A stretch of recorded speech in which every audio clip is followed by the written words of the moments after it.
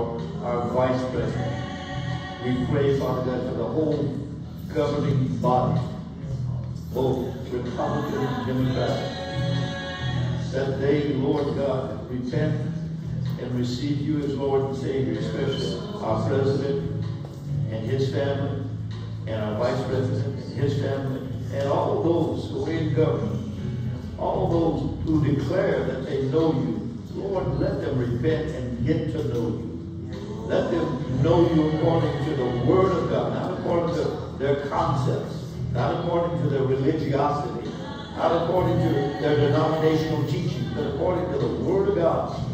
That, Father God, their hearts are circumcised. That, Lord God, that they're circumcised so that, Lord, the skin, the hardness of their skin is pulled back. And, Lord God, you can put your finger right where it belongs, on the heart of man. I pray, Father God, as we're called to pray for all our leaders, starting with our presidents, all the way down, Father God, to our state leaders, Father God. Lord God, to our village leaders, to those who have been placed in authority as leaders in the church. I pray for every last one of them, Lord God, to bow their knee right now to you alone. Not to the public, not to the world, not to humanism, not to what they think is right, but to your word. And that, Father God, they receive you as Lord and Savior. I pray that every pastor, everyone that stands behind that pulpit, everyone that's part of the fivefold ministry, that, Lord God, they embrace the Word of God. They embrace the cross. Lord God, that they embrace you and you alone. Your Word has declared, Father God, that man shall not live by bread alone, but by every word that proceeded out of the mouth of the Father. And all the people of God do say, amen. Give God all the glory. Hallelujah.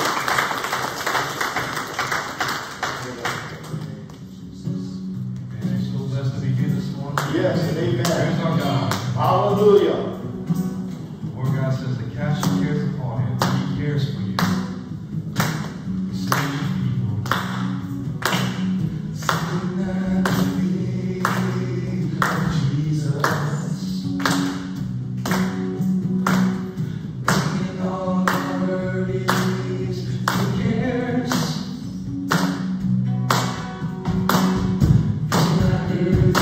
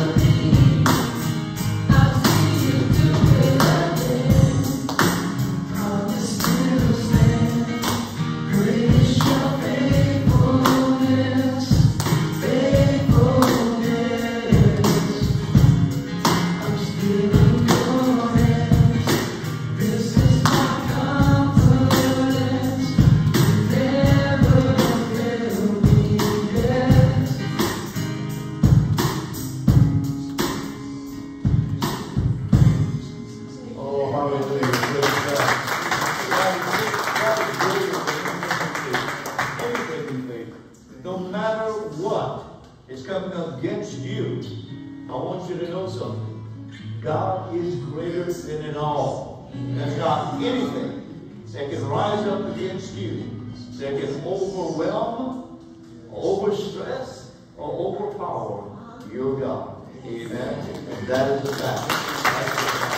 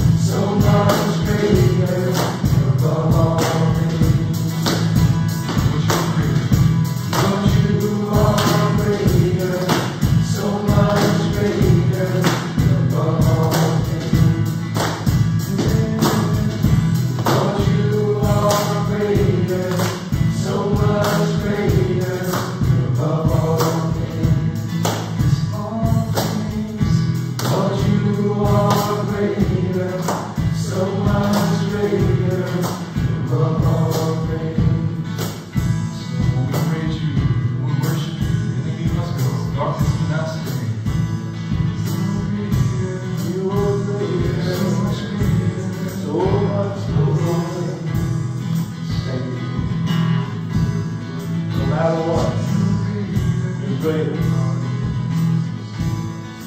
When the enemy comes against you, you tell him that God is greater.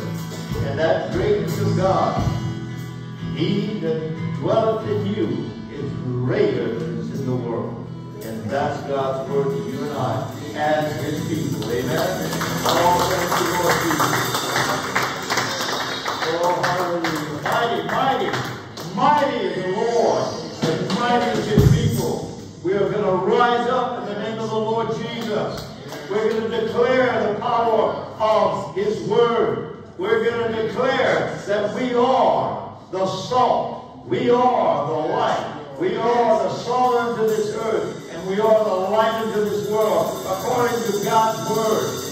We will declare these truths because we are the people of God. In the name of Jesus, everyone here says, Amen. Hallelujah. Thank you, Jesus.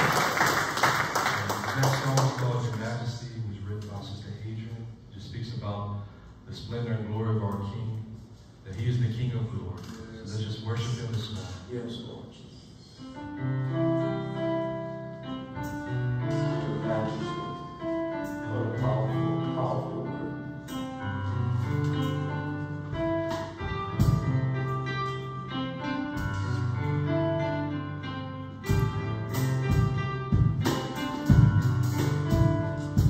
Your Majesty, Your Majesty, King of glory.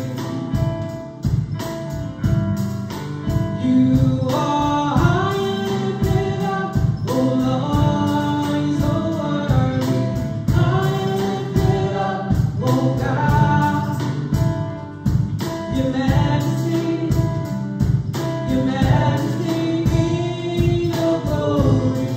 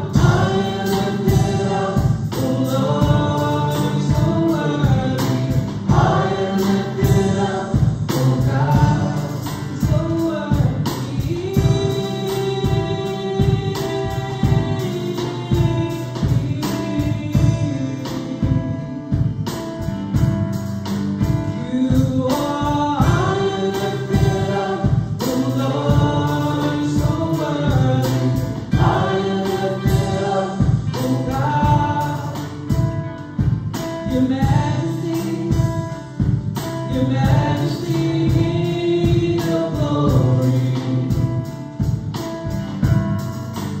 You are high and lifted up, O Lord, so worthy. High and lifted up, O God.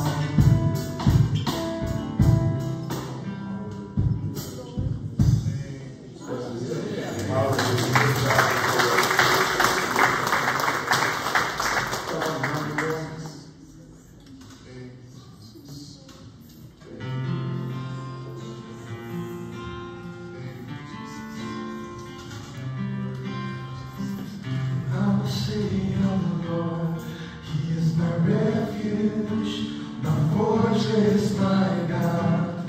I will say of the Lord, He is my refuge, my fortress, my God. I will ride in the shadow of the Almighty. In Him will I trust.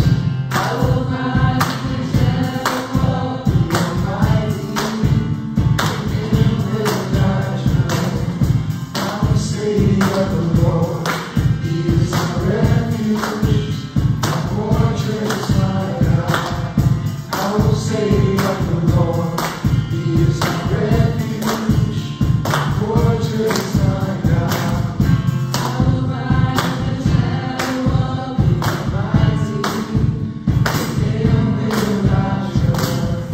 I will ride in the shadow of the Almighty. In Him will I trust. I will dwell in the house of the Lord forever, forever. He is God.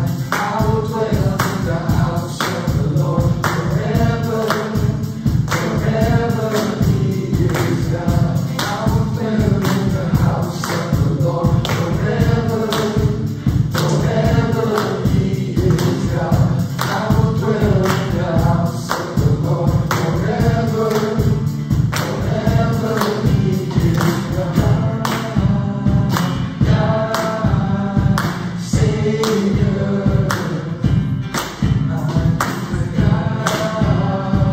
God, Savior.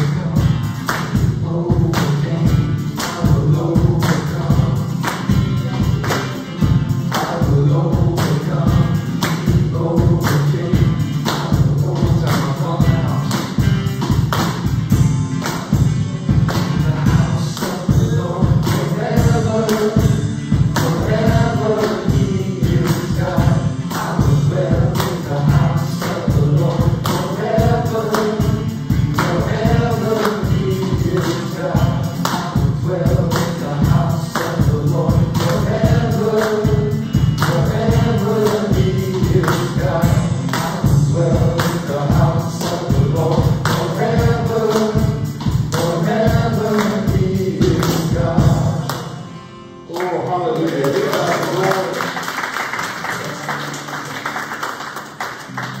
The Bible says, the Lord is my light and my salvation. Whom shall I fear? The Lord is the strength of my life. Of whom shall I be afraid? But when the wicked, even mine enemies and my foes, came up upon me to eat up my flesh, they stumbled and fell. Though a host should encamp against me, my heart shall not fear. Though war should rise against me, and this will I be confident. One thing have I desired of the Lord. One thing have I desired of the Lord. That will I seek after, that I may dwell in the house of the Lord all the days of my life, to behold the beauty of the Lord and to inquire in his temple. But listen, because I don't know of any better place to say these next words. For in the time of trouble, he shall hide me in his pavilion. In the secret of his tabernacle shall he hide me. He shall set me up upon a rock. And now mine head be lifted lifted up above mine enemies. Round about me, therefore will I offer in his tabernacle sacrifices of joy. Sacrifices of joy. I will sing praises unto the Lord. Hear me, O Lord, when I cry with my voice. Have mercy also upon me, and answer me. When thou saidest, seek ye my face, my heart said unto thee, thy face, Lord, will I seek. And everyone said, Amen. Hallelujah. Just like the Lord. How many says thy face I will seek? He's talking about seeking God's will. Not just the hands of his blessing, but God's will. I believe more than any other time in our culture, we need to seek God's will. There are lines being drawn and have been drawn. There are convictions that will be tested. But I want you to know, those lines that are drawn are not drawn by man, even though they think they are. They're drawn by God. His word is not up for discussion. His word is his word.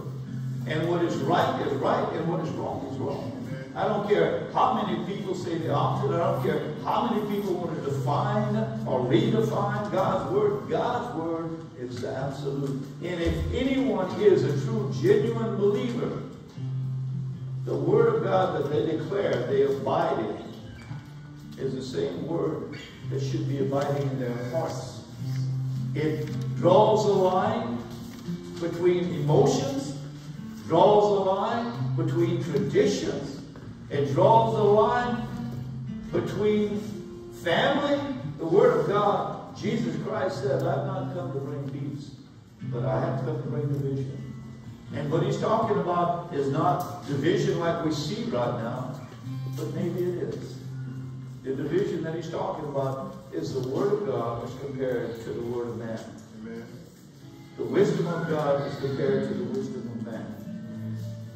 This day and time, this nation, this world stands on a pivotal crossroads, I'm telling you. Like you've never known before, that you've never seen before. It's not just about the elections in November. It's not just about what's going on in this part of the country, what's going on climatically in the Gulf, or what's going on in California, or what's going on here with the earthquake. It's not about just those things. But yet, it is. We are at a crossroads like I've never known before in my life. And at my age, I can say that with confidence, that I've seen a lot of things. My dad, at his age, at 90 years old, has seen a lot of things. And I want you to know that every decision that you make needs to be based on your convictions,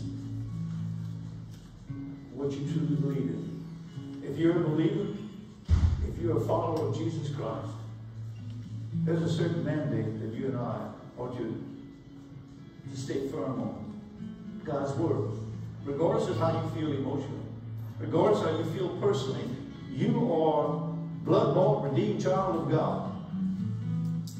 That means there's a certain criteria that you and I are to walk by. That's in everyday life, every decision we make. And yes, we are a work in progress, but brothers and sisters, if we're not progressively going forward in Jesus Christ, then you're going nowhere. This world is at odds against what is right. I'm telling you that point blank. No matter how you cut it up, this world and the philosophies of this world is at odds, is at war against what is right. And what is right is God's word. Amen. And every level of life where God's word is clear, that's what's right. And anything other than that, no matter how it appeals to our emotions, or how it drags or wants to weigh down our hearts, it does not remove the absoluteness of God's word, which is true. I say that because of everything that we've gone through, everything that we will go through, Everything that is coming up, and believe me, everything that is coming up is a foreshadow of what you can expect will come. We have hope because our hope is not built in ourselves. We have hope because our hope is not built in a building or religiosity. Our hope is built on relationship. That means He's the head and we're the tail. That means that He's above and we're not. That means that He is the great I am. We're not. Way back when God dispersed the people, He told him, He said, whatever you do, don't congregate together and form one language, because He said that's going to be a problem. It's called the Tower of Babel. There was a physical Tower of Babel that God came back and dispersed them because they didn't obey Him. That was the beginning of many religions, many different languages, religions, and all. I want you to know that even though God dispersed it and tore down, broke down the physical Tower of Babel, spiritually that's been being rebuilt all this while. God will not disperse the spiritual Babylon, Tower of Babel. He will destroy it. Because the Tower of Babel, or the Tower of Babel, the Babylon society, if you will, the worldliness, the New Age movement, all these things that are combined in there, under the yoke of humanicism, that is the God of this world. That's not the God of creation. Before I ask my customary question, I want Sister Adrian to sing that song again, and I want you to listen to it. Majesty. We've got time. Because you see, this is what this is all about. God is the great I am. He is the Majesty. There's no one else that you should bow or ever consider bowing to other than the Lord Jesus Christ. You lift your hands into the Lord and let Him feel your hands and your hearts and worship and praise. Holy Spirit, take control this morning.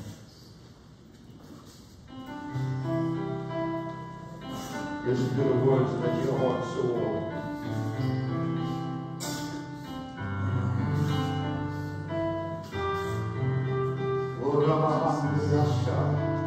You alone, Lord. I worship you, you alone. I bow before you and you alone. Your Majesty, King of glory. You are high and lifted up, O Lord, so worthy. High and lifted up, O God. Your Majesty, King of glory. You are high and lifted up, O Lord, so worthy. High and lifted up, O God. One day, O Lord, every knee will bow down before you, and every tongue will confess to you, O Lord. Every tongue will confess, and all glory and honor belongs to you, Lord. And you are high and lifted up, O Lord, so worthy. High and lifted up, O God. Your Majesty, King of glory. You are high and lifted up, O Lord, so worthy. High and lifted up, O God. Your Majesty, King of glory. You are high and lifted up, O Lord, so worthy. High and lifted up, O God. One day, O Lord, every knee will bow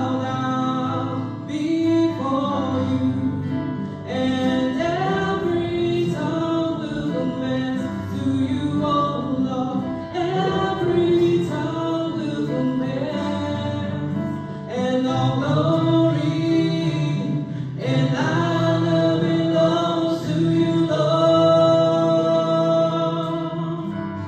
And you are high and lifted up, O Lord, so worthy. High and lifted up, O God, is so worthy.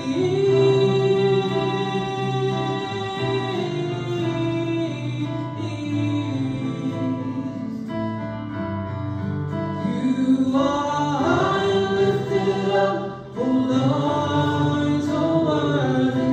High and lifted up, O God. Your majesty,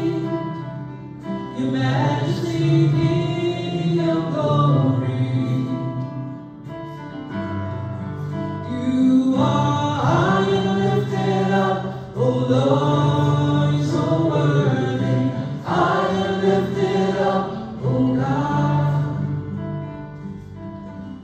Praise you, Jesus. Praise you. Give God all the glory. Praise the Lord. Praise the Lord. Well, church family, let me ask you, you're blessed to be here today. Blessed to be here. Oh, what a strong response. How about you, Sister Adrian? I'm blessed to be here. Amen, amen. Brothers and sisters, the Lord God gave that song to Sister Adrian, is that correct? And I want y'all to just thank God and keep all the psalmists in prayer. Because they yielded to the direction of the Holy Spirit to bring these songs to bless you with. These are true psalmists of God. These have written, and all of them have written and sang songs to share with you from their hearts. So keep them in prayer that the Lord God continue to inspire them, that they may bless His holy name and bless us as well. Amen. So give God all the glory. Thank you, sir. Thank you so much. Sister Love. Blessed to be here. Amen. Brother Glad. Blessed to be here, Pastor. Sister Brooklyn. Blessed to be here. My brother. Blessed to be here, Pastor. Amen. And don't miss Brother Brian. Amen. Hallelujah. Give him a welcome. Amen. Blessed to be here. Amen. Brothers and sisters, I'm going to share a message with you today. Oh, who do you serve?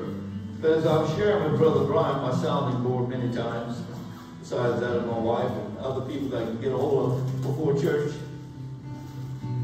Don't let the subtitle or the title of the message paint a box for you. I want you to listen with open ears and an open heart. Because I will be talking about who do you serve, but it's a byproduct of everything that I'm talking. It's actually, the question is to be answered through the message.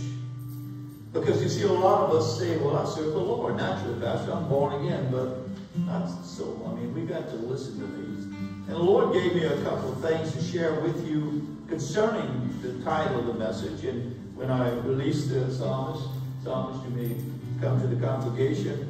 I want you to write this down wherever you can as a comment, as notes, to help you migrate or to go through this message with me as the Holy Spirit leads you. This is what the Holy Spirit told me. He said the title is a byproduct of the journey that I want you to lead the people through today. Who do you serve? Yes, the backdrop is the political scene. The backdrop is all the platforms and the streets and all the protests. And yes, the platform is the church itself, the body of Christ. Because you see, there are lines that have been drawn by God Himself. And there are lines within lines that the church has drawn. And then there are lines that the world has drawn. And the only ones that make a difference is God's lines. They're definitive and they define God's people. You see, our choices define who we serve in every aspect of life. And when I present the message to you in entirety, I will give to you the 3 notes that I want you to or 3 comments that I want you to post somewhere around your title. And when you listen to this message, or when you study it at home and read the scriptures, I'm asking the Holy Spirit to do with you that He did with me. To paint such a vivid word picture of the scene that we're in today, the life that we're in today, the culture that we're in today, and what we are truly up against. I'm asking the Lord, the Holy Spirit, to enable you to see clearly how you need to be found, whether you go to meet Him tomorrow or whether He comes to get you tomorrow. You need to be found in between now and that moment on the right side. And I want you to know there's only one right side. Not yours, not mine, but God's. Again, I want to welcome everyone here. I ask that the Lord God bless you and keep you in all your ways. I ask that He guides you and direct your steps. The Word of God is the lamp of our feet and the light of our path when we follow it. And for all those who will be watching this video message a little bit later on during the week or whenever, I ask that the Lord God open your eyes to the truth, the whole truth, and nothing but the truth. That you draw nigh unto God, and He will draw nigh unto you in a real way. Not in a religious way, not in a traditional way, but in the right way. In humility, gratitude, and thankfulness. I also pray that everyone that is here, especially this part of the country, that we continue to stay in prayer for mercy concerning our shorelines, our Gulf Coast, and the different storms that may or may not be approaching. These are types and shadows of things that are really going on as far as I'm concerned spiritually. And the whole point of it is that you never drop your guard. You stay prepared at all times, whether it be the physical storms that you face, we face, or the spiritual, which to me are one and the same. Today's message, as I shared with you earlier, is who do you serve? And the points or the words that I would like you, or comments that I'd like you to put in parentheses next to that title is this: in but not of.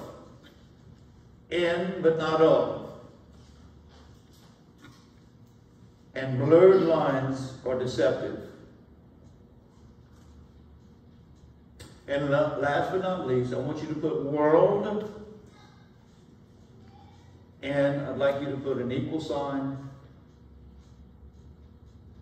and put cosmos.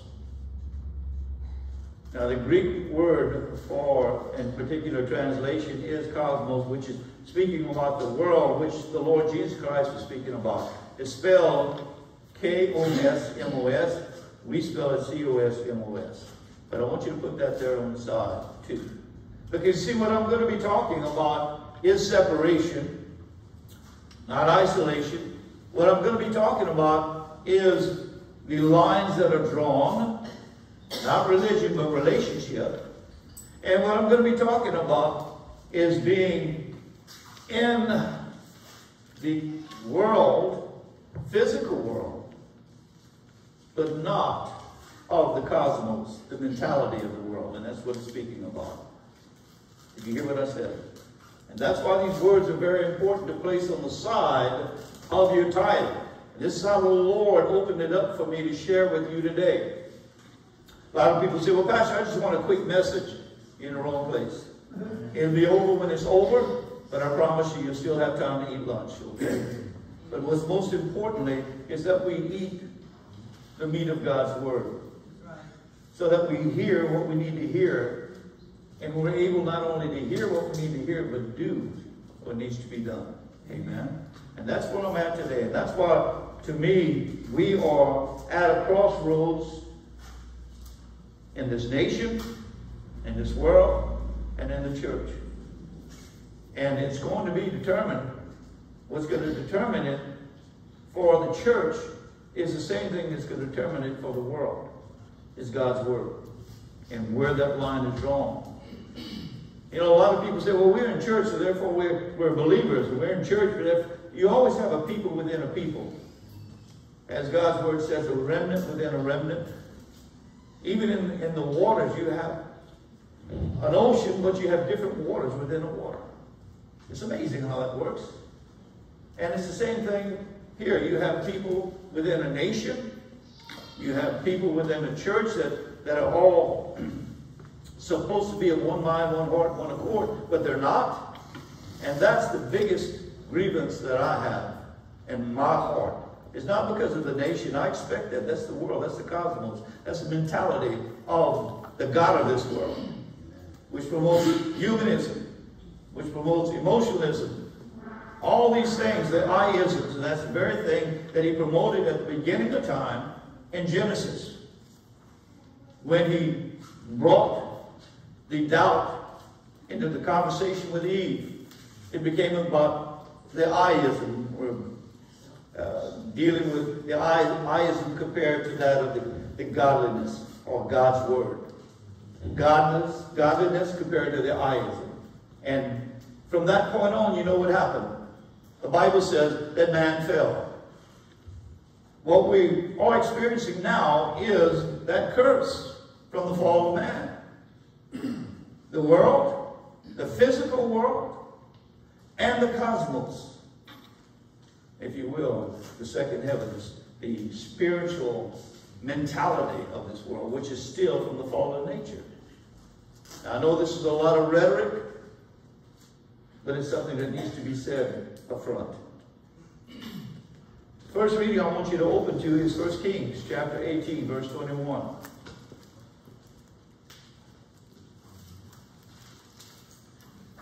And again, remember, the title of the message is, Who Do You Serve?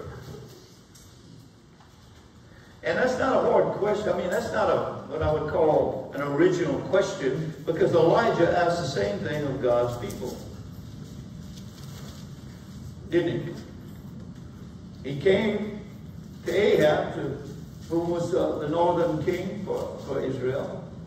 And what did he? He wasn't king of Judah, but he was king of Israel. So what did he ask him? That's right. He asked the people of God, and that's where the crossroads is for the church, actually. And I'm not afraid to bring it to the church. Starting with my heart. The Bible says that Elijah came unto all the people and said, How long halt you between two opinions? If the Lord be God, what? Follow him. But if Baal, then follow him. And the problem was, the people of God didn't know. They answered him not. Isn't that something? They answered him not. You'll find the same statement that Jesus Christ made in Matthew 6:24 and 1 John 2:15. In Matthew 6:24, he declared, he said, you can't serve two masters. You serve mammon or God. You can't love, you're going to love one and hate the other, or hate one and love the other, but you can't serve them both. And in 1 John 2:15, he says, love not the world and the things of the world. Because if you do, that's not of God. Now, the problem that most of us have is being in the world, but not of the world. The problem that most of us have is when the lines are no longer clear what that means. Our decisions are smudged by the lines that we smudge through compromise or whatever it may be, whatever reason that we have. So as the more that we smudge the lines, the less clear it is what God's word really means in every situation that we confront. A lot of people say, well, he didn't mean that, he didn't mean that, but God's word is clear what it meant. It's written so we can understand. You don't have to be a theologian, nor have a doctorate degree to understand that. That's why God's word was made accessible to all men. You can read it and understand. I know a lot of people get hung up on the thous and these, but the thous and these are not the context of the word. The word is the word. You remove those and you still have the heart of the word. And in today's time, that's what needs to be asked to the church. You can't ask it to the world, because their answer is a precept and a concept of godliness according to them. The godliness that I'm speaking of is according to the Word of God. It's called biblical Christianity. As compared to worldly Christianity. There's no such thing as worldly Christianity. It's a deception. It's a delusion. The lines of God are drawn clearly. You're either for him or you're against him. And he's going to, that question, as definitive as it is, will be answered more than with our words. It will be answered by the choices that we make, even more so now, because it's clearer and becoming clearer and clearer, because God's word is definitely drawing more and more definitive lines. You are, you aren't. As we shared earlier, how many people do we know that everybody wants to say that they're believers, Christians, but what comes out of their mouths and out of their hearts is an oxymoron, if not an out-and-out contradiction. And I find that in the political arena, you know, everybody wants to claim, you know, that Jesus, if you're a true believer, you wouldn't do this, you wouldn't do that, or you wouldn't vote for this, or vote for that, or vote for him, or all this stuff. And this is not about, you know what I'm talking about. It's not about politics. But this is about what's going on in our culture. Because it's not about what you see, it's what's going on behind the lines, so to speak. There's a manipulative power just coercing people into like people being driven by a cattle prod, being brought, and they don't know where they're going because they're blind. They think they're coming to an expected end for the good of whatever they're marching to. But it's exactly what was allowed for them to think upon, because it's what was fed to them. And the feeding of what you feed off the most is how you will react or respond. If the Word of God can be more or less smudged away, just a little glimpse of it, then it's easy for confusion to come in. That's why the Lord God says he's not the author of confusion. It's clear what he says and what is right and what is not. The Bible says in Matthew 6:24, and I just paraphrased it, but at this point, let's start off with reading it as it is. And then as the message goes on, as the Lord allows me, I'll paraphrase what needs to be paraphrased for sake of time, but it won't diminish from the message. The Bible says here in verse 24 of Matthew, says, no man can serve two masters, for either he will hate the one and love the other, or else he will hold to the one and despise the other. You cannot serve God and mammon. And then I also brought in 1 John chapter 2, verse 15. And the reason why I'm bringing this up front is because I want to talk about what the term world really means. And I mentioned that earlier. The Bible says in 1 John chapter 2, in the epistles, verse 15, it says, love not the world, neither the things that are in the world. If any man love the world, the love of the Father is not in him. For all that is in the world, and the lust of the flesh, and the lust of the eyes, and the pride of life is not of the Father, but is of the world. Now you heard him say that twice, world, world, world. And that can be confusing if it is used in a religious way. If it is used in a Pharisaic way. And that's what's happened way back yonder. When the Word of God talked about separation, people got confused because one part of it says that we're to be salt and light. So how can you be salt and light and yet be separated from the world? Because you're not to be separated or isolated from the world. You're to be integrated in the world as salt and light. But the thing is this, to be integrated in the world is not to be a part of the world. It's to be in but not of. The Bible says that we're from, when you're born again, you're from above with Christ. That's what the Word of God. No longer the natural man. We have to battle with it, right? That natural man wants to keep us pulled down, but the Word of God says, and we'll go there a little bit later, John 17, it says, I am not of the world as they are not of the world. So we cannot be of the world. We can be in the world. But that's the same thing. Now, how do you love people, witness to people in love, speak the truth to them in love, if you can't be with them, if you can't work with them? You know, one time, if there were unbelievers, you couldn't work with them. Way back yonder, you couldn't work with them because they were taking the physical application and not understanding the spiritual need for what the Word of God was saying. Today, It seems to me to be the dark ages more than any other time. Because you have the light come forth, and men embrace darkness more today, more darkness now than they do the light. In Jesus' time, that's what it says, when the light came into men, they rather the darkness.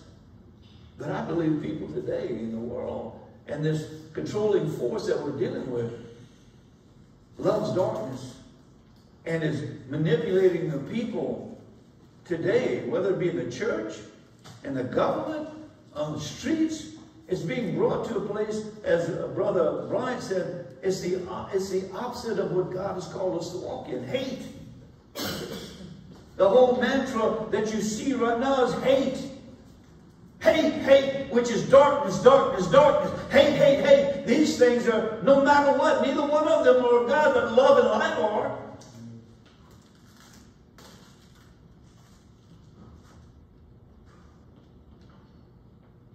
Lord, I just ask right now, Father God, that once more that you show us through your word what is acceptable to you as your people, Father God, and what is not. Lord, help us to live a lifestyle that declares light and love, but repels all darkness and the dark works that are amongst us today. Not almost, but are amongst us today.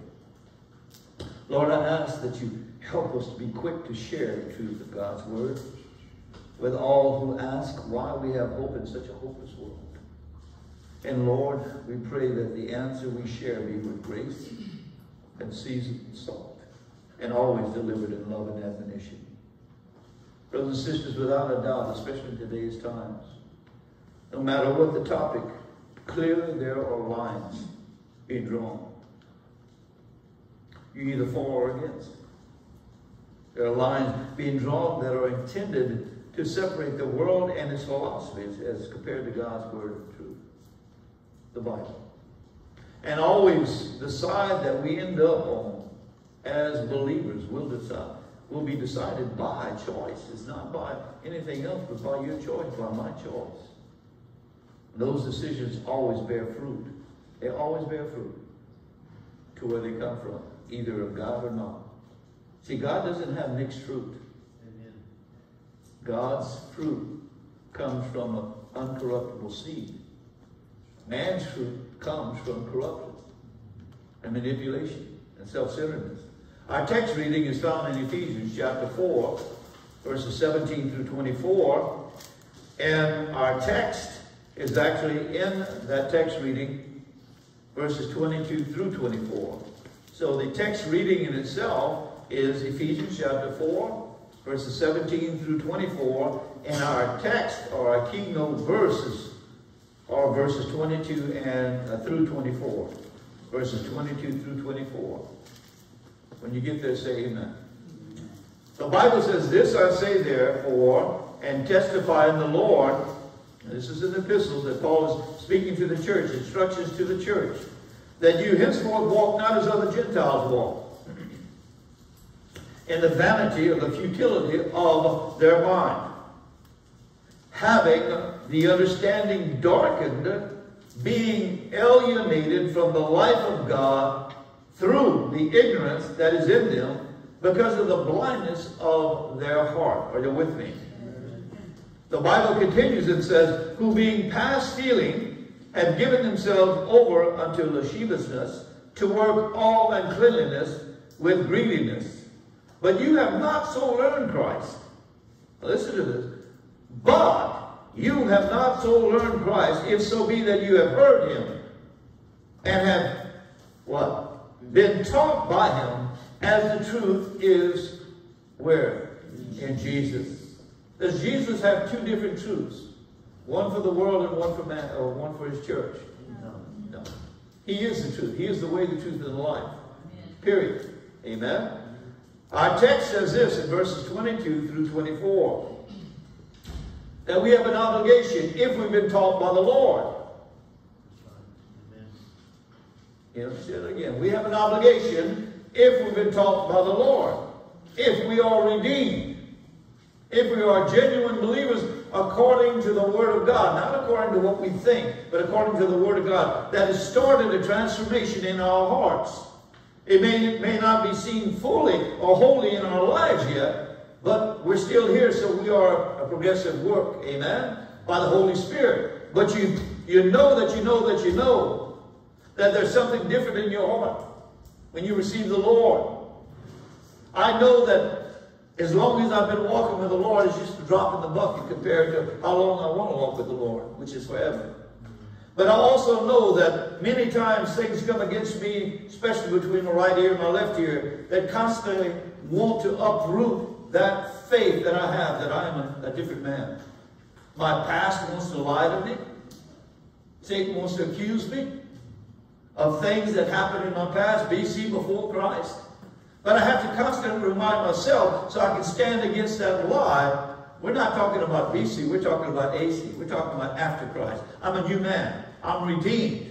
And whenever Satan starts to really rise up, and I don't know about you guys, but this month has been really a month filled with a lot of havoc concerning my peace, concerning my strength, concerning everything that's going on around us. But you have to remember something. Whether you believe it or not, we're in the month of a dark holiday. A holiday called Halloween. A lot of people say, oh, that's nothing, Pastor. I'm going to tell you something.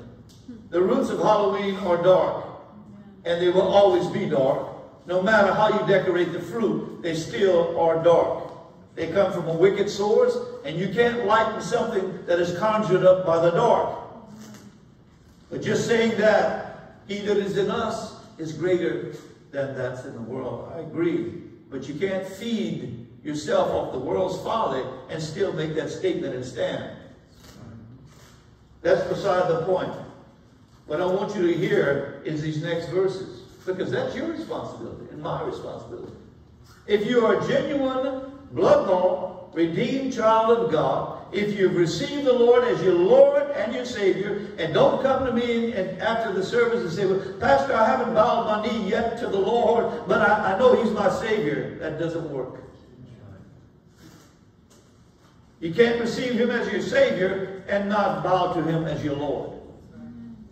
In other words, you can't be the Lord of your own life. Do what you will and as you will. And when the time comes, say, I'm saved. Lord, I'm saved. No. Your life, if you are saved, will be transformed day by day, moment by moment. In a case like mine, with all the trash and garbage I had in my life, it instantaneously happened like a big blast. But then, after the big garbage was thrown out, how many of you know that it's kind of like a deep washing machine? It just keeps on agitating all the stuff that is hidden way down, deep down through my life, so that that is hidden will be washed out. And that's what my life has been about. And that's what your life, if you're a true, genuine believer, you can expect that. But what you need to understand is you have a part to play in this. And when people tell me, well, we're not to do a thing because then it works. Well, your mind has been brainwashed. You see, our lives, our salvation is not based on what you do BC. Thank God. You can't even earn your salvation. There's not a thing you can do to earn your salvation that's good enough. But on the same token, there's nothing that you've done that's bad enough that God can't deal with. He can deal with it. Amen? But when you are saved, the byproduct of your life produces fruit.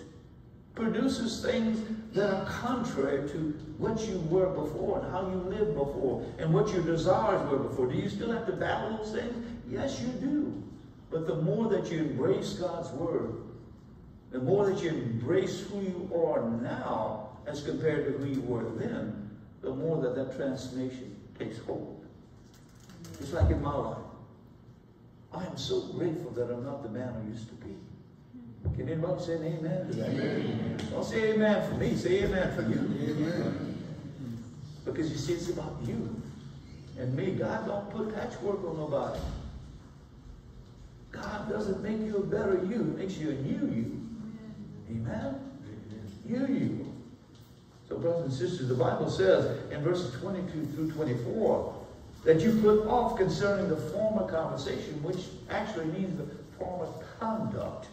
That includes your conversation, includes your thinking. For out of the abundance of the heart, the mouth speaketh. So brothers and sisters, it's about not only hearing the word of God, but doing the word of God. That you put off concerning the former conversation, what? The old man. And I'm not talking about age. I'm talking about the old man, BC. It's because you know, see, you can't put off something that you still want to hold on to. And if you want to, you know, most of us want to hold on to the things we want to hold on to because they haven't bothered us too much yet. But I want you to know, as time goes on, the things that God gave you permission, didn't really give you permission, but allowed you to kind of want to decide on yourself that these things are hindering me. I don't want them. They're heavy weights in my life. I don't want them. You see, a lot of things God removes from you automatically. I mean, in the power of transformation when you first come to the Lord. But there are other things He wants you, through your love for Him, to decide, not because they're inherently wrong, but because they cause you to stumble in your walk with God, that you yourself totally get rid of them. Because you see, you don't need artificial things to make you feel better or to give you that sense of hope. You have God's word working in you. That's why the Bible says in verse 22 that you put off concerning the former conversation, the old man, which is corrupt according to the deceitful lust. Remember, the Bible says, and what, you don't have to go to Jeremiah 17, I think it is, where it says, the heart is deceitfully wicked above all else. Who can know Him? And the Lord God says, He answers that question, I search it. I know it. So even though, you know, a lot of people say, well, my heart's a good heart. I'm sure it is a good heart. But as compared to anything else, one's heart is good only if you consider it good. What's important is whether or not God considers it good. There's a lot of people that are not born again that are good, moral, general, loving people. They are. There's a lot. I've met a lot of wonderful people that are moral and they love people and they're good-natured. But even that in itself is not good enough for them to enter into the kingdom of heaven. Because that in itself came from God. But with that, just like Cornelius in the Bible, in the book of Acts. Cornelius was not born again. But yet, he knew or he respected the God of the Jews. And so he was a Gentile convert, actually. And he respected, and he gave tithes, and he did good things for the people of God. And he prayed to God. And God answered that prayer. He sent an apostle to minister unto him, to receive the Lord. So you see, there are good people all over the place, and you can't say, well, just the body of Christ is good, because I'll have to say, no, wait a minute, we need to take a closer look at that. Because it's not about that. But you and I, as true believers, as genuine believers, are obligated, actually commanded, to get rid of one in order to put on the other. And that's about choice. The things that contribute to your old nature will always hinder you putting on your new nature. So you need to deal with that. If you got a problem with anger, you need to deal with that. You got a problem with self-centeredness or complacency, you need to deal with that. And on a daily basis. The Bible says here that, how do we do that? In verse 23, how do we do that?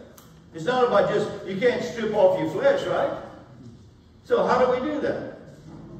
You renew your mind. And that's the same principle that I'm talking about concerning the church. That's the same principle that I'm talking about concerning who do you serve. That's the same principle that I'm talking about when I ask you to put in here on the side of that, in but not of.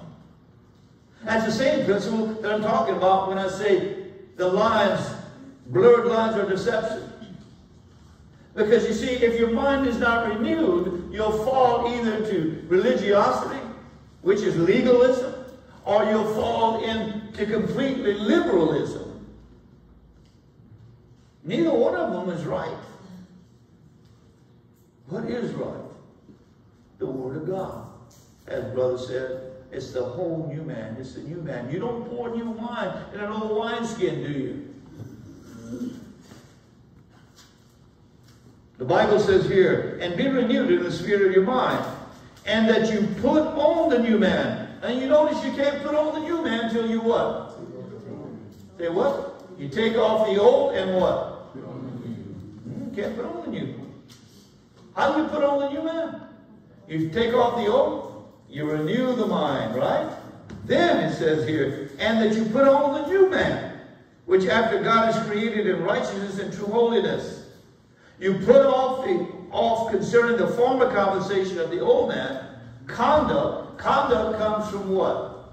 How you think. It doesn't come from the outside in. It goes from the inside out. And that's why the Bible, that's why the Word of God addresses the truth of the matter, the heart of the matter. He goes right to, he doesn't go and put a Band-Aid on man. He says you got to take off one to put on the other. But then he gets down to the nitty-gritty. He gets down to the point.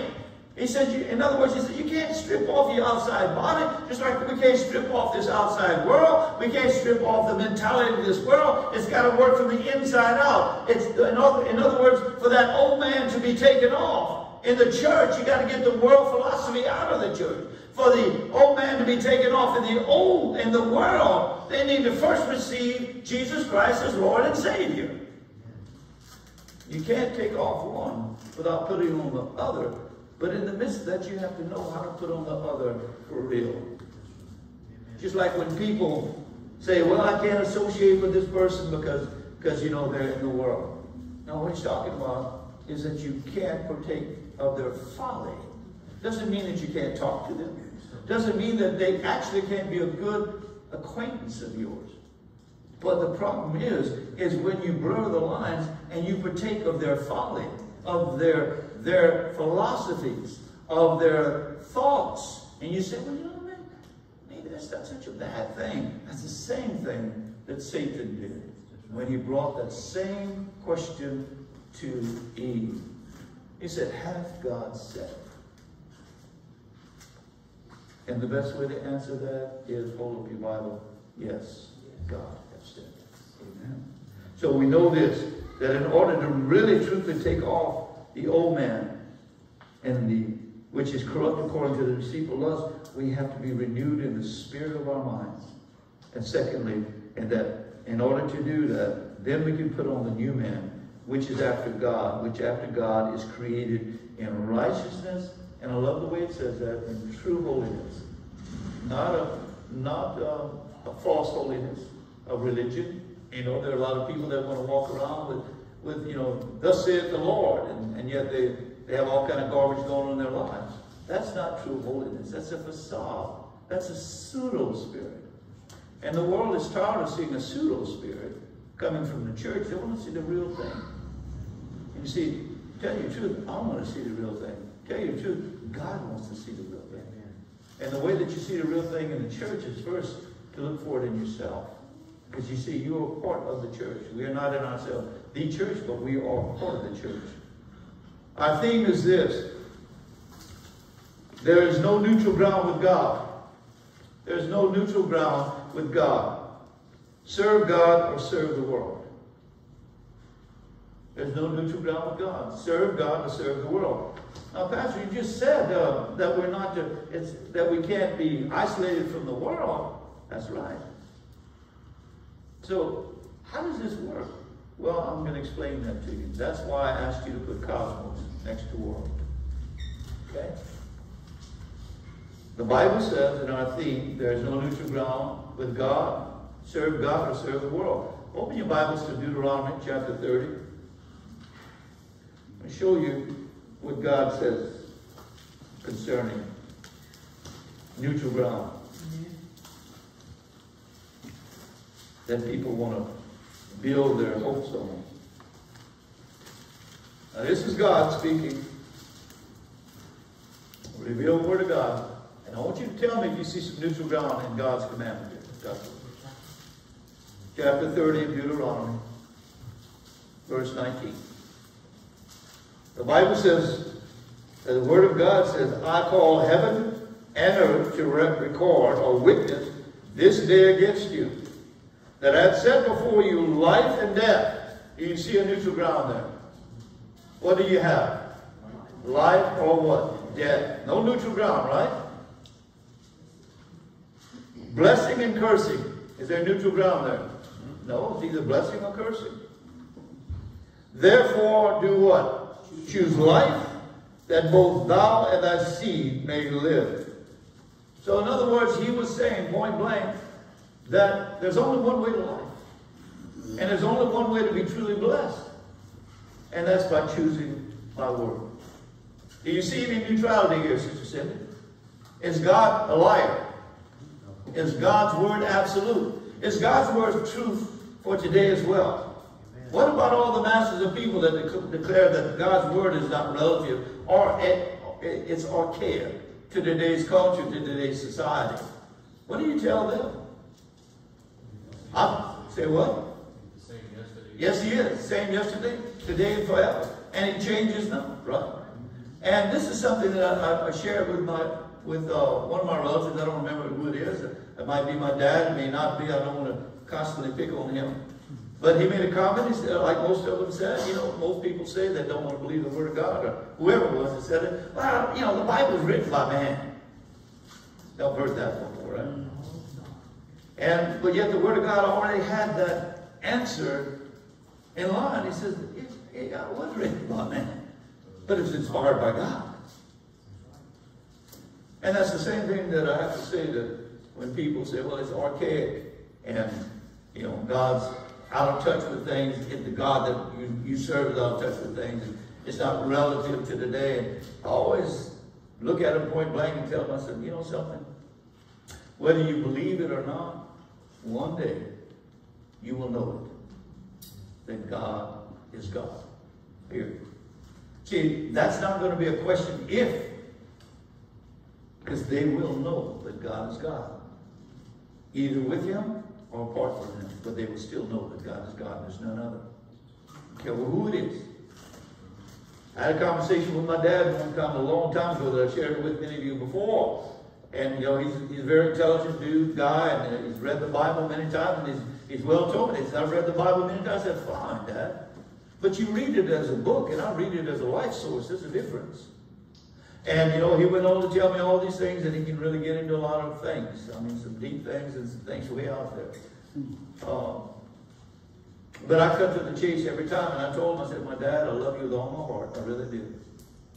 And I always thank him for the things he's done for me and the things he wished he could have done for me.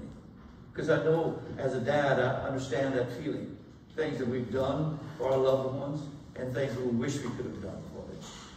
And like I told him then, I said, Dad, I said, everything that you're saying, if you're wrong, which I believe, in fact, I know you are, that when that last moment comes, you've lost everything, including me and everyone that you loved. But if I'm right, which I know I am, I've gained plus.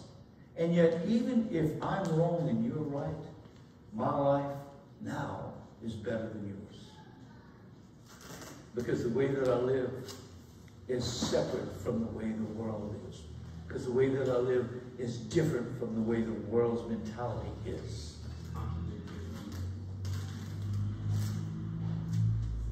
You are called to be a contrast. You're not called to blend. I've said it many times before. You're not called to blend. Yes, you're to be integrated so that you can be salt, as salt is meant to do.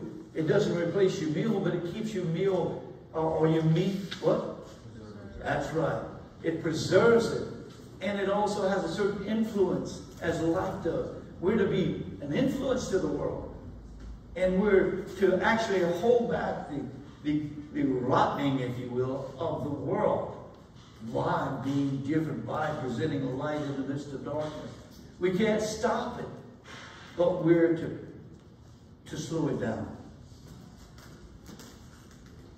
Is anybody hearing what I'm saying? Yeah. Well, let's keep our ears open because I've just begun. As we read the New Testament, it is clear that we are not to become entangled with the world. Or better put, according to the Bible, to be of the world. Nor to love the world. Didn't we read that in 1 John 2:15? It's exactly what it said. And also James 4:4, Sister Caroline, has a powerful, powerful statement. I mean, it's so derogatory. It's so powerful. It cuts to the heart of the matter. The Bible says in James 4:4, the epistle, it says that God's word says, you adulterers and adulteresses, know you not that the friendship of the world is enmity or enemy with God? Now that almost sounds like an oxymoron, right? It really does. If you don't understand what he's talking about when he says world. Whosoever therefore will be a friend of the world is the enemy of God. Now, don't you think that is a direct, punch to the gut of anybody? He doesn't pull any punches, does he, Brother Roger? He says, if you're going to be friends with the world, you are committing spiritual adultery. Adulterers and adulteresses. He says, you actually become an enemy to me. Man, that's some hard talk, huh? But when you understand what he's actually saying, Sister Victoria, he's talking about when you embrace the vain thoughts of Gentiles, like what we read in Ephesians chapter 4:17. Because those vain thoughts of Gentiles alienate you from the life of God. So when we embrace the world's mentality, when we base our decisions off of what the world do, when we base what our convictions on according to tradition or what family wants us to do, or what culture wants us to do, or whatever your relatives want you to do, then guess what? You're serving man. You're serving your manner system, but you're not serving God. Because you can't serve both. If there's a direct contrast, and what I'm saying is, if we embrace the vanity of our Gentile thinking, of the way we used to think, the way we used to do, the way we used to be, because the majority of people are doing that now, and many of them are so-called evangelical believers, and they're saying, hey, listen, if we need to do this, we need to do that, after all, we're just all one big happy family. No, we're not. No, we're not. If you embrace the very world's mentality, which is called the cosmos, then you're embracing the darkness of the God of this world. And if you're embracing the darkness of the God of this world, you're being alienated from the life of God. That's what the Word says. And that's what I see happening in the church. The lines are being smudged. The lines were laid down by God's word. But as time went on, as compromise went on, as worldliness came in the church, as the church accepted Trojan horses as gifts from worldly entertainment and everything else, and accepted the philosophies of having a successful church is for how many numbers of people you have, what kind of ties you have, what kind of houses you have, what kind of cars you drive. That is not success, according to the Word of God. And if you base your success and your hope on those things, then you are doing exactly what 1 John 2:15 says not to do. Are the blessings of God to be cast away? No. But they're to follow you. They're not to overtake you. The mentality of the world, you need to be able to see it as that of the world. You need to be able to see that when people speak, whether it be in the church or behind the pulpit. Somebody asked me not too long ago, why don't you validate a candidate? Aren't you supposed, as a pastor, supposed to sway your people? I said, not at all. Not at all. I will not validate to you whom I think you should follow after, or whom you should put in office. I'm not a politician. I know who I'm going to vote for. I know what God's word says. I don't need somebody to pull my strings in my heart and try to manipulate my emotions and try to tell me who to hate and who to love. God's word says, love the sinner. Hate the sin. I don't see anywhere where it tells, God's word tells you and I, or tells me as a pastor, to lead you in how to make decisions. I will present the word of God to you without compromise. The whole counsel laid down for you, and let your conscience guide you.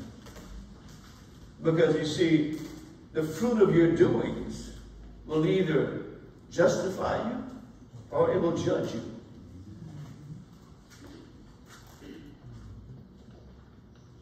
The Bible says, as I just read earlier, love not the world, neither the things that are in the world. If any man love the world, the love of the Father is not in him. Again, are we talking about the physical world? Are we talking about people, Brother Watcher? Are we talking about creation, the trees and the earth? Are we to hate that? It's talking about the mindset, the mentality, the philosophies of the world. And that's what you see going on right now.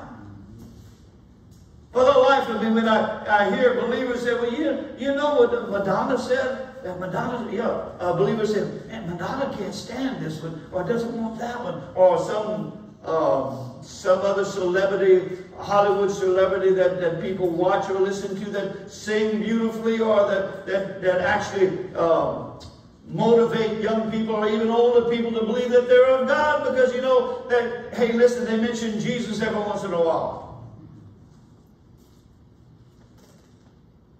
I'm not moved by one actor that I've heard on TV. Because you know why? By name, they are actors. I'm not moved, hear me well, by any politician that I hear. Do you know why? Because by name, they are politicians.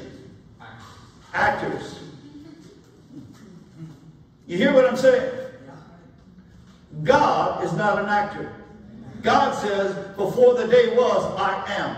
Amen. Before the day was, I am. He's the one that created day. He's the one that created eternity. He's beyond eternity.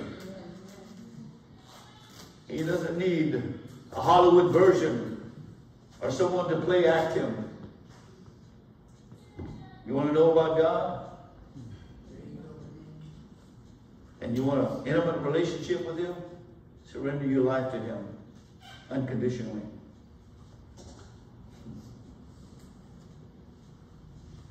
The Bible says in John 15:19, go there for me. Am I making any sense to you guys? Do you see that's where we are today in the cultural crossroads? Both in the church and in the world and in this nation. John 15:19, then we'll move over to James 17:14 and 16. John 15:19. The Bible says there, this is the Lord Jesus Christ speaking. He says, let me go up one verse. In verse 18, if the world hates you, you know that it hated me before it hated you.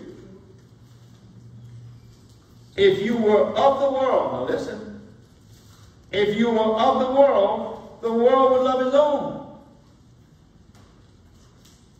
But because you are not of the world, but have chosen you out of the world, therefore the world hated you. Does that mean that your family hates you? No. Does that mean that the animals outside hate you? Does that mean that the world, the physical world that you see hates you? Does that mean that somebody that is spouting hate hates you? Their mentality. It's not them. It's the mentality. What you hear coming out of people is what's been force-fed them through years and years and years of this deceptiveness. And now they're in delusion, what I call the spirit of delusion. You understand where this is. That's right. When it comes out, as long as you can provide for their physical well-being, they're fine. But the moment that you're separated from the physical and standing in that is eternal, which is spiritual, that's when they want to crucify you. When they say, oh, God is great, and you say, yes, He is. When you're born again, you'll know Him as your Lord and Savior. And they say, well, God, you know, the God of the universe, or the force that is greater than the force that I live in, or that the universe told me. The universe don't speak to you. Either God speaks to you or the devil speaks to you. It depends what ear you listen to or not. There's no universal God. There's no God the universe, God the sky, God the moon, God the... No, there's only one God. The creator of all these, the physical world. So it's not the world, the physical world, world that God is referring to when he says, come out ye from them, is it? It's not a physical world that God says, don't be corrupted, or it's not the physical world that he's referring to when he says, hate the world, is it? But he is speaking about the world. The Bible says in John 17:14 through 16,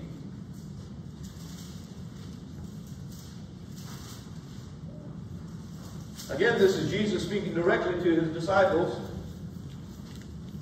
I have given them thy word. Are you with me? And the world hated them because they are what? Not of the world. So when you see the people, whether it be especially your media, or whether it be Hollywood actors, or whether it be compromisers, or whether it be apostatizing believers, what are they going to do when the line is drawn towards you? Their mentality, that hatred, will be pointed to the only place they can point it at, you. When you stand how? In direct contrast, not in brute force, not in, my dog is bigger than your dog, or my stick is meaner than your stick, or my gun's bigger than your gun, or my mouth's bigger than your mouth. No. It's when you say, without budging, without moving, without swaying to the right or left, this is what the Word of God says. This is what God's Word, this is the will of God revealed to me and to all those who will read it. God sent his only begotten Son to die for the world. Why? Because he loved the world, right? So when we understand, when people start whether it be one way or another, and they say, well, God tells us not, and I've seen that, and because of ignorance, well, we can't associate with the world. He's talking about their philosophies, their mind, the way that, the things that entertain them. Just like when people want to throw the hodgepodge of actors and entertainers in, and they know the word. Many of the entertainers come from a church background. Do you know that? And then they got perverted when they got out. Because, the religiosity took hold, I'll never forget when I would stay with my grandmother some summers. They had a little Pentecostal church across from the street from us. I'd go stay with her in a little town called Basile. A little town. And she was a devout Catholic. And we would go and play football in the back lot of the Pentecostal church, a little high steeple, old-fashioned Pentecostal church, stained glass and everything. You couldn't see in it. And of course, on certain days you could hear them really having a service, And my grandmother would come on those days, and she said, you got to come in the house. I said, why? She said, because there's some devils going on in there. Anything that was contrary to what she understood as being. So, she went to the extent of even putting cotton in our ears so we couldn't hear them. She said, they're screaming and hollering. They were praising God. Okay, she had no difference. Today, you got people that are standing on the Hollywood block declaring to you how you should praise God. According to their concept, they're half naked. And their bodies are being thrust out for everybody to see. You say, well, Pastor, just turn your eye. I do. But it doesn't mean that they don't put it out there. And people worship that. If they say that God said, Ray Holtz, had a beautiful voice, and a lot of people followed him. And then he came out and said, I'm gay, been gay all my life. He said, God told me it's okay to be like I am. And so he divorced his wife and married somebody else, and he said, it's okay. So he told everybody, it's okay. God spoke to me personally and said it's okay for me to live as I'm living in homosexuality. And you realize how many people he hurt because of that lie?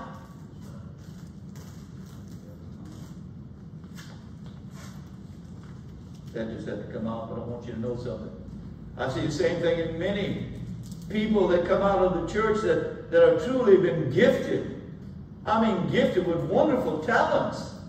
And then they get into the Hollywood scene, and man, they are totally corrupted. Whitney Houston, beautiful voice. And I know she was raised in church. And she went wayward. From what I understand, the last moments of her life, she repented and returned to the Lord. I don't know, only God knows for sure. But how many people, my brothers and sisters, God has a line drawn. And the reason why he draws it is not so that he can take away the good times from us. It's because he knows how seductive the world is. Because our natural man is still trying to take over. Your natural thoughts.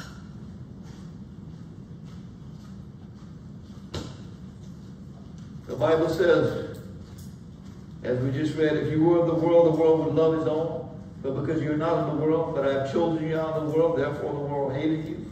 And John 17, 14 through 16, the Bible says that Jesus said, I have given them thy word, and the world hated them, because they are not of the world, even as I am not of the world. Is that a clear-cut line of who we're supposed to be? We're not supposed to be of the world, because Jesus is not of the world. How is it that believers, professing believers, can sit there and tell me that they can live, that they can choose to make decisions based on humanicism that overrides God's word?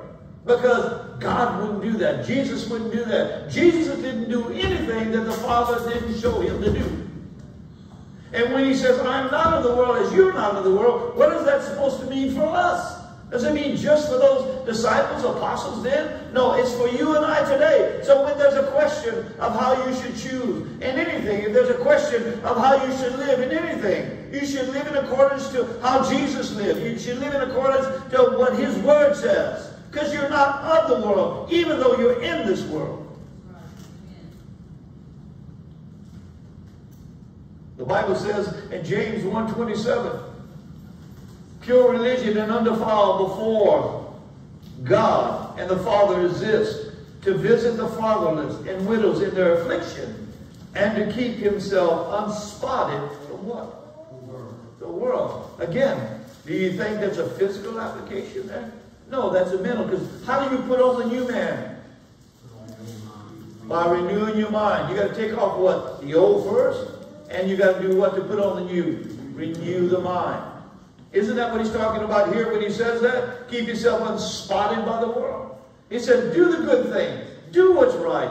Yes, tend to the fatherless, the orphan. Tend to the afflicted widows. Why? Because they don't have anyone to help them. That's why. Tend to them. But he says, whatever you do, keep yourself unspotted by the world. What is the world that the Bible talks about? Not to be part of.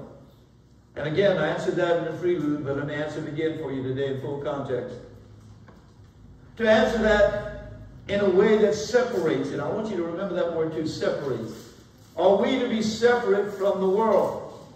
Yes, we are. Are we to be isolated from the world? So how can we be separated and not isolated? By the renewing of our mind. Renewing of our mind to what? To the great intellectuals of this age?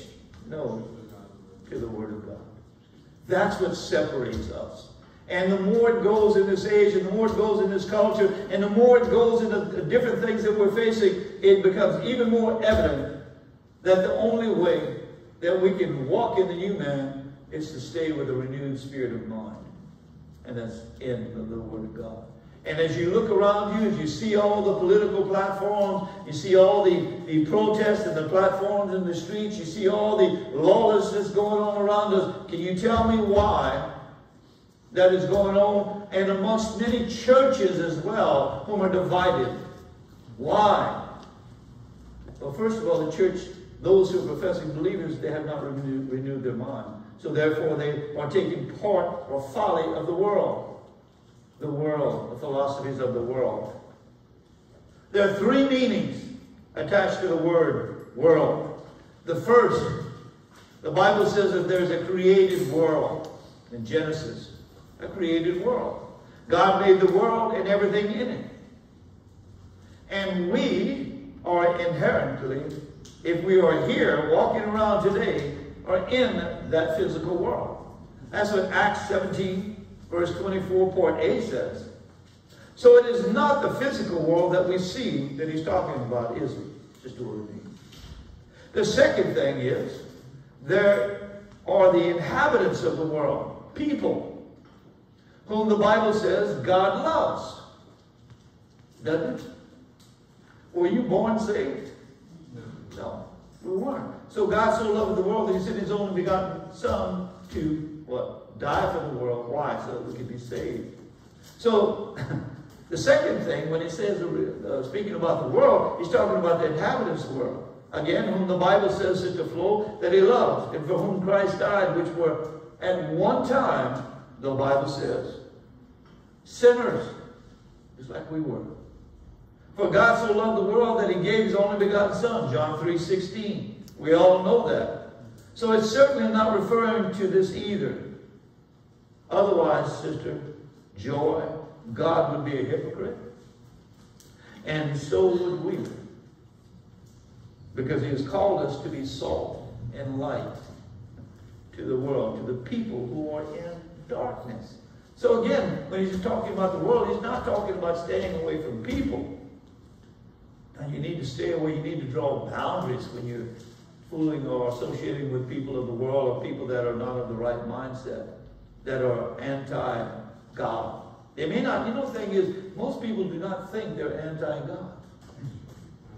But the reason why they don't think they're anti-God is because they don't know God. And that's a fact. So it's not about staying away from people. Because like I said, that would be an oxymoron. That would be a contradiction. Because we are in the workforces that involve all types of people.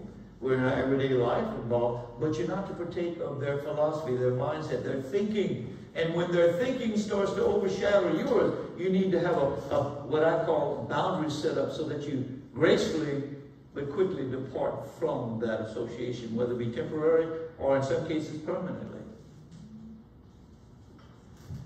Anybody hear what I'm saying? So you see, if we can't associate with what God is talking about the world is to stay away from people, then how can we be salt and light? It's impossible. So clearly this is not what is meant either. So thirdly, this is what we're talking about. I ask you to remember that. Is the term called cosmos, meaning the world system. Cosmos means the world system, which is headed by Satan and based upon self, greed, and pride and self-gratification. That's the very things that the epistle in 1 John 2:15 talked about. The lust of the flesh. And that's what cosmos, the world that the Lord God is talking about, for us to be separated from and to be isolated from by the renewing of our mind. But not from people and not from creation, but from the philosophies, the world system which is set up to be based off of self-gratification, which is humanism.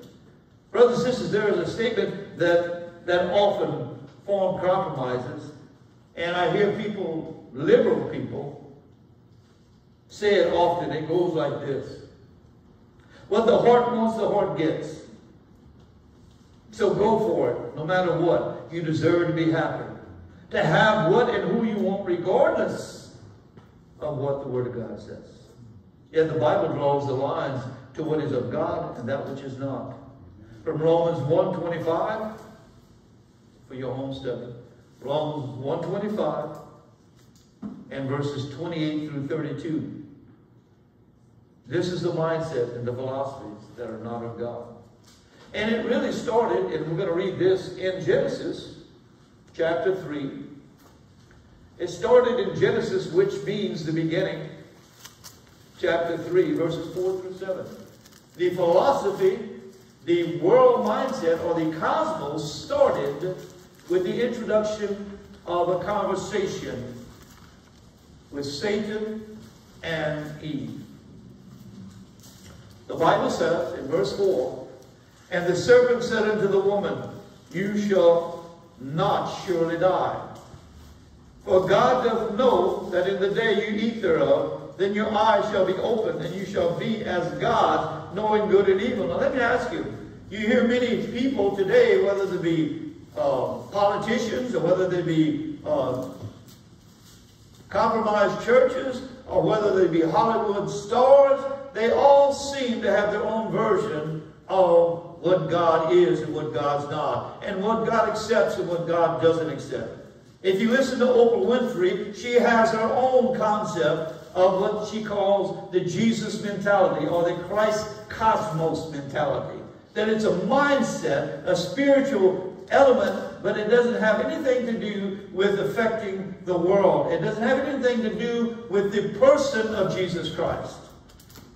And that is delusion. That's an occult. I don't care how good she is. I don't care how generous she is. Her understanding of, and she was raised in a denominational teaching church.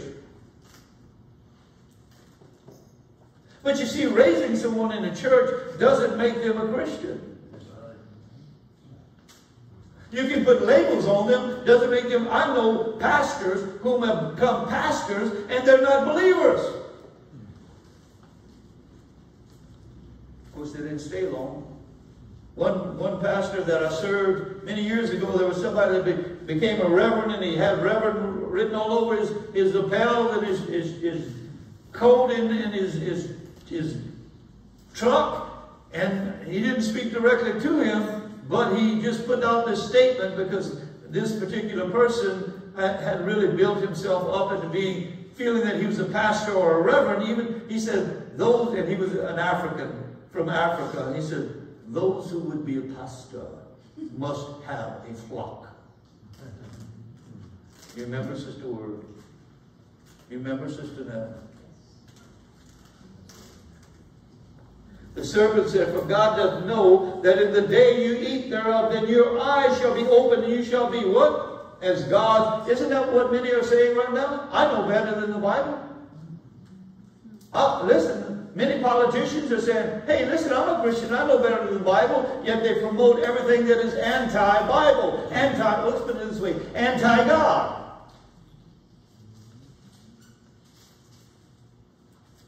Your choices define you, brothers and sisters.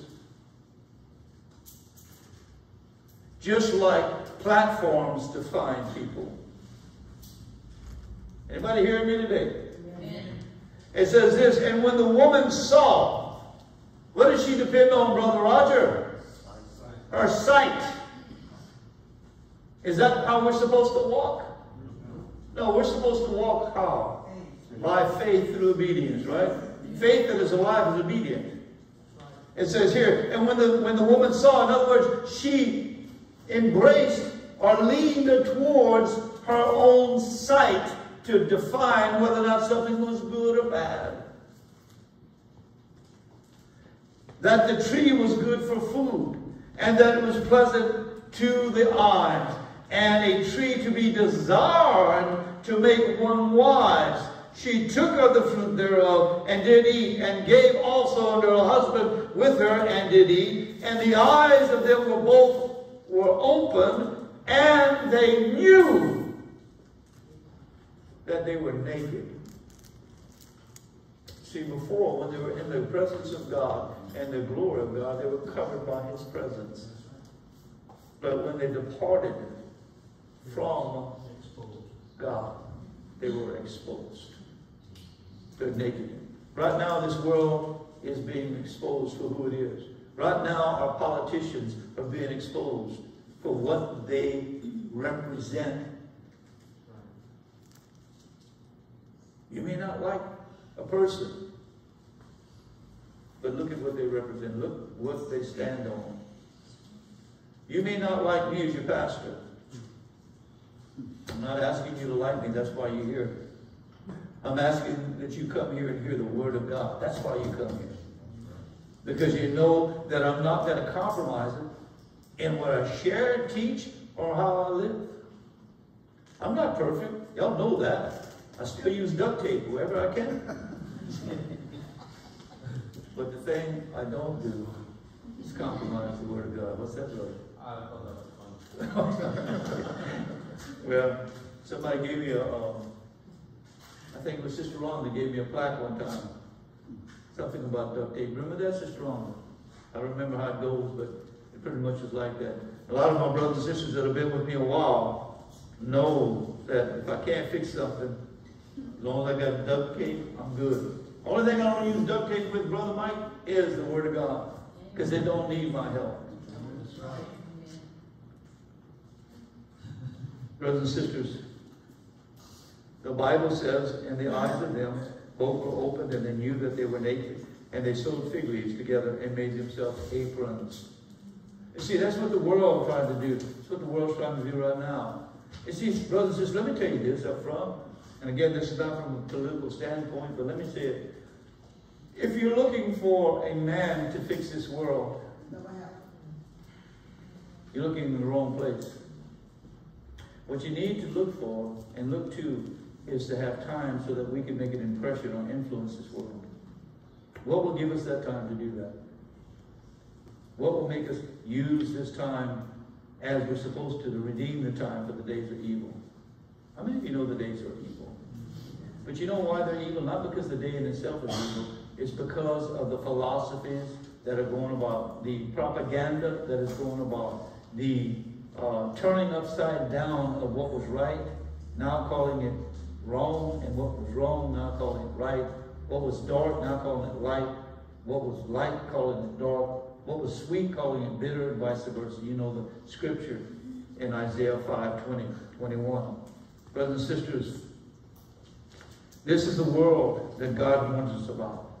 And it is this world, system and philosophy of self-indulgences that Christians ought to shun and remain free from. The warnings are clear. The warnings are clear. The Bible says in Romans 12:2, do not be conformed to this world. The Bible teaches in Galatians 1:4 that Christ gave himself for our sins, that he might deliver us from this present evil age. Now, this present evil age, that's in Galatians chapter 1:4. This present evil age is what we're talking about when we use the word world, which is cosmos. The present evil age. It's not the world, physical world, nor is it the people. It's the mentality, the philosophy. And that's what the Word of God says in Galatians 1:4. Christ gave himself for our sins, that he might deliver us from this present evil age. Cosmos. Greek lexicon has it cosmos, K-O-S-M-O-S.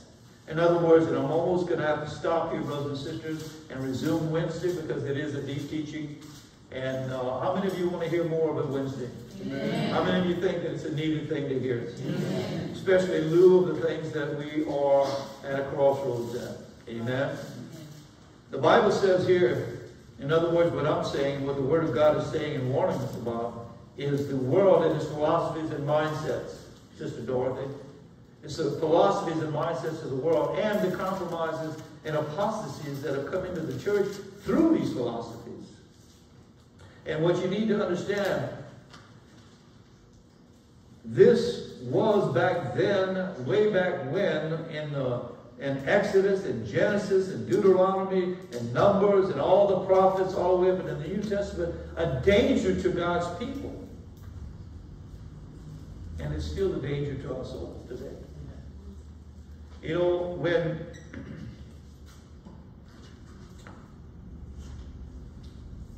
Balaam